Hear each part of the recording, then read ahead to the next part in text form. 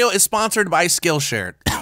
I'm kind of sick, sorry. That's right, you read the title. You have a secret boyfriend or girlfriend you don't know about. You just been neglecting them for this long. Like, you know that dream everyone has where you're in high school and you're about to graduate, but you forgot to go to a class all year? That's your secret boyfriend or girlfriend. You forgot about it. You've been missing them. Go to her. Go to her right now. Go to them. We're waiting for you. Okay, obviously, that's not what we're really talking about.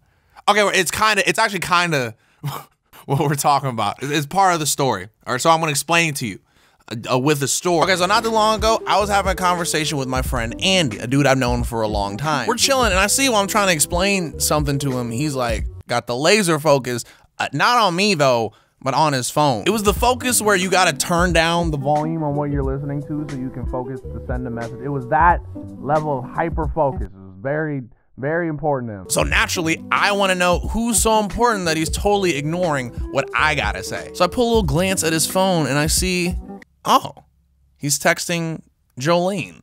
Yeah, you have no idea who that is. Let me explain real quick. Now, Jolene is this girl he's been talking to our friend group about for like months. I know they hang, they kick it, and they might do like more adult things. I don't think I can talk about it. Like, we just know how much he likes her. So I call it like I see it. Oh, you're texting your girlfriend. And then there's a slight pause in the room. Like that awkward 3 seconds when you brought up a weird topic, kind of stops and says, well, she's not my girlfriend. We're not committed like that.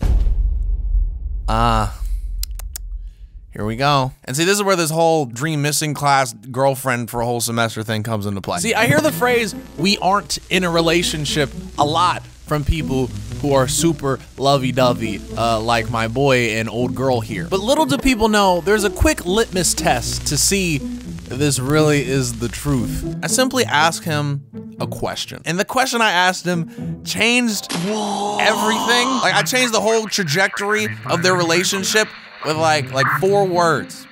And all he said in response was, nah, shit. She's my girlfriend. Aha! Let me backtrack a little bit. So this video is technically a part 2 to the video I made a couple weeks ago titled Why It's Okay to Date More Than One Person.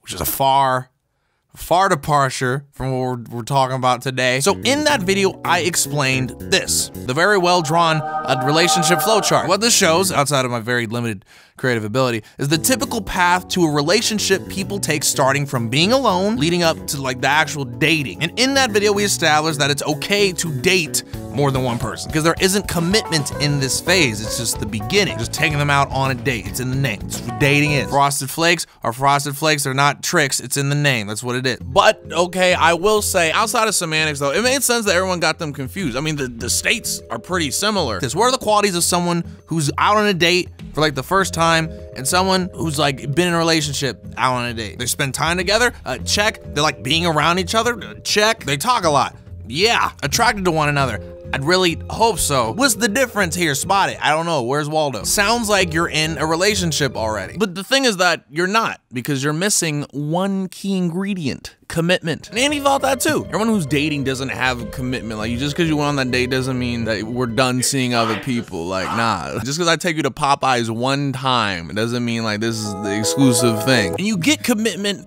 by like saying it, like communication. I.e. me sitting your cute ass down and saying, yo, I don't want you to see other people because that's gonna make me cry, and I don't wanna see other people because no one else wants to talk to me. Let's just do us. And boom, that's commitment. You talked about it, communication, we're good. You are now in a relationship, boom. The thing is that Andy never had that conversation with his girl. But despite that, he knew it was still his girlfriend because there was commitment there. See, you can actually get commitment in a second way, a lot more like not a stable way, but it's still there. For example, bear with me as I compare intimacy to a chair very briefly. You go to school for the first day of class, right? And you see a seat in the corner of the room. It's nice, it feels just right. You sit there all day. Then the second day of class comes. Now if that seat was gone, sure, you might be a little bummed, but it's whatever, just get a different seat. But if it's open still, you're more likely to go back to that same seat. And so you do that again and again and again. That becomes your seat without saying anything. The more time you spend with it, the more time you spend sitting in it, the more committed you become to it. Oh, man, I'm good. And after about like 3 weeks of sitting in the same seat, if someone was sitting in your seat,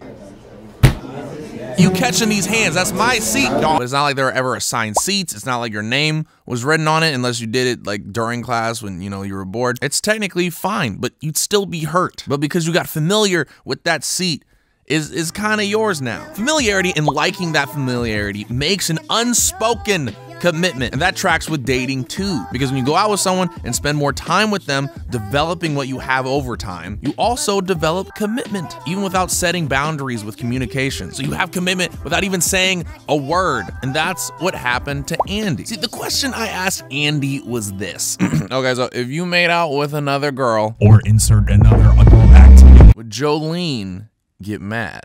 And he paused for a minute and just goes, actually, I told you what he goes. He goes, odd fuck, AKA the Kurt was right noise. See, there was commitment with what they had. The issue is that they didn't say anything about it. See, Andy and his girl have been talking to each other for a while. They've been lovey-dovey for a while, going out, kissing, meeting each other's friends, and developing a really, really deep bond. To the point where if he did do something with someone else, even though they never said it wasn't all right, it still would have came off a little shiesty. And that, my friends, means you're in a, say it with me now, relationship. That means on the relationship flowchart, Andy was here, which is in WA, AKA, what are we? AKA, wow, we probably should have talked about this sooner. And the more time you spend with somebody and the more you like them, the deeper you get into the spectrum. And the sooner you need to ask, why? But don't get it twisted, okay? That doesn't mean you are just in a relationship, because technically communication rules everything. If you guys didn't say you're exclusive, you're not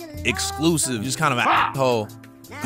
We're going behind their back. So no matter what, that conversation is necessary. But you should be aware of how this whole thing works. And that's why I'm here. So that, ladies and gentlemen, is why you're in a relationship. Didn't know it. So was Andy. I bet y'all curious about what happened to Andy. So I think what I said to him stuck with him for a little bit. And I'm pretty sure he had a conversation with his girl. So I was happy, you know? I helped them realize where they were. You know, I did a good deed. I'm a real good Samaritan. A couple weeks after that, I asked them how they were doing. You know, waiting to see the fruits of my labor. And he said, oh yeah, we broke up. Wow, yo! Apparently they were on different pages with the relationship and didn't see anything long term, so decided let's just stop before things get worse.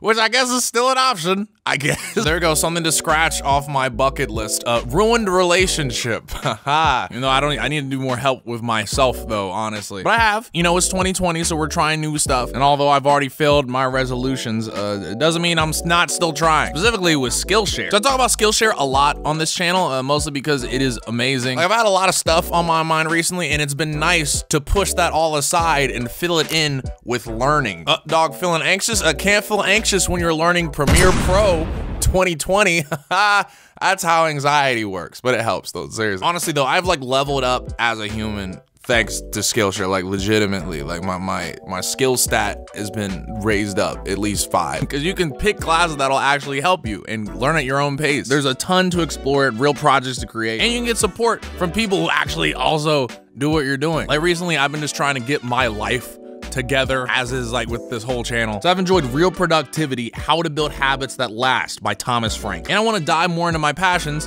which is like this, apparently, and give Vibi a reason to be back on. So I've been watching writing character-driven short stories by, oh my God, I hope I pronounced this right, Yagoon Lee. And what's best is that Skillshare is also affordable, especially when you compare it to the pricey in-person classes and workshops. You know, I say that because the annual subscription is just less than $10 a month. So go on and click the link in the description to get 2 free months off a premium membership and explore your creativity with Skillshare. Much love, Skillshare.